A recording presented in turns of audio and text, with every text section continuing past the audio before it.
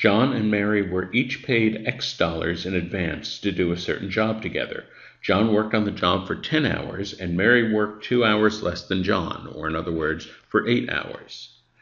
Mary gave John Y dollars of her payment so that they would receive the same hourly wage. What was the dollar amount in terms of Y that John was paid in advance? So essentially, we want to express X in terms of Y.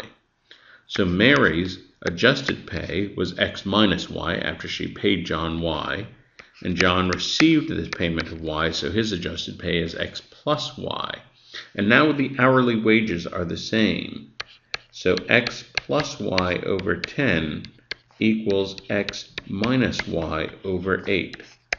I'm going to cross multiply and get 8X plus 8Y equals 10X minus 10Y. I'm going to add 10Y to both sides. And this gives me 8X plus 18Y equals 10X. I'm now going to subtract 8X from both sides to get all the X's in one place.